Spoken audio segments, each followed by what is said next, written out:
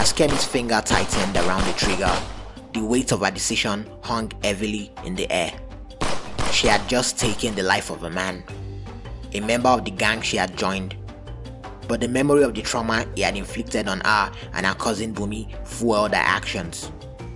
With each shot fired, Kemi felt a surge of adrenaline coursing through her veins, a mixture of fear and liberation swirling within her.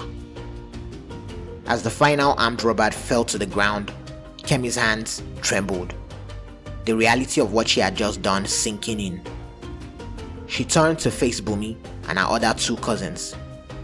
With trembling hands, Kemi ripped off her mask, revealing her face to Bumi and her cousins. Recognition dawned on their faces, a mixture of shock and disbelief.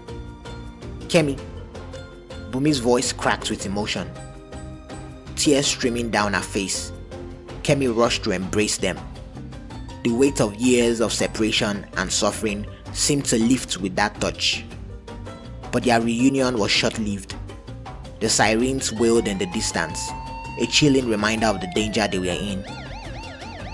"I have to go," Kemi whispered urgently, her gaze darting towards the window. A silent understanding passed between them.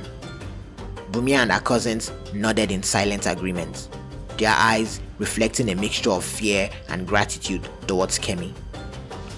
With a newfound sense of purpose, she hurriedly prepared to scramble out of the mansion, leaving behind the chaos and violence that had engulfed her life until now.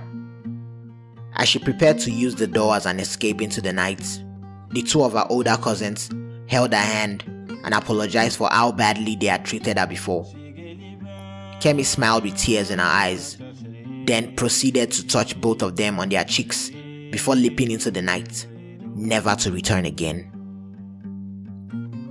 With a final goodbye, Kemi vanished into the night, leaving behind the chaos and the ghosts of her past. Outside, the night's air was thick with tension as she navigated the dark streets, her heart pounding in her chest with each passing moment.